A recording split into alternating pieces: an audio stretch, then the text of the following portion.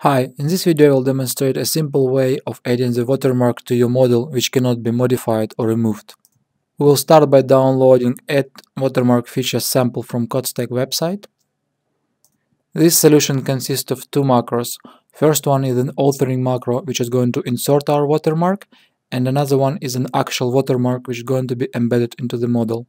So I'm firstly going to copy the source code for our authoring macro, come back to SOLIDWORKS, enable macro toolbar, click on new macro button, give it a name, and just copy paste my code over here.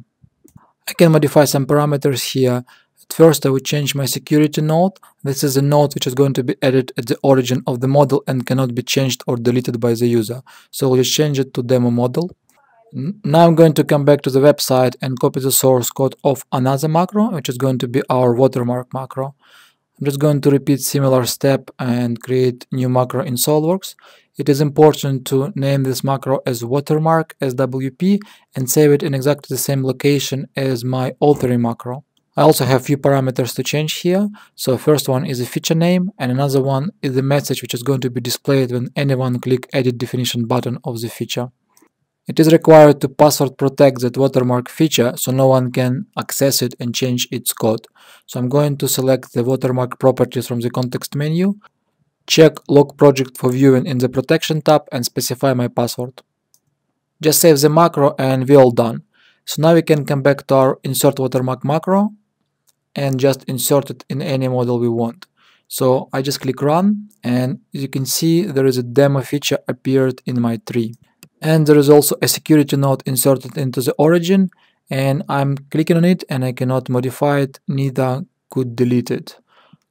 The feature itself cannot be suppressed. As you can see, this option is missing. When I click on edit definition, I receive the message which I specified in the macro before. And similar to the security node, this feature cannot be deleted. And it cannot be even renamed. So whenever I change the feature name and do some state change, such as selection, rebuild, file save, file open, it's get reverted to the original name. So I can also try to change it via the properties, and I'm going to receive exactly the same result. So just select the plane and it is get renamed back. This feature will always be moved at the end of the feature tree. So for example, if I'm going to add some feature, let's say fill it in this case, and after the insertion my demo feature is still appeared at the end. And this feature will be embedded to the model so you can send it to any user without sending those macros, and it will behave in exactly the same way. So just here I'm going to open it again just to make sure that it still works. So I will try to rename it and I will just select it again, and you can see it all works and my security node is still here. And as I would expect, it cannot be deleted as well. And now only the author of the macro who knows the password will be able to unlock and delete it.